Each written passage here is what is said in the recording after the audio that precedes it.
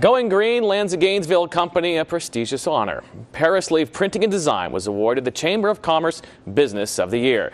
They were recognized in part for their commitment to the environment. The year-old company has shifted its focus from printing to graphic and web design.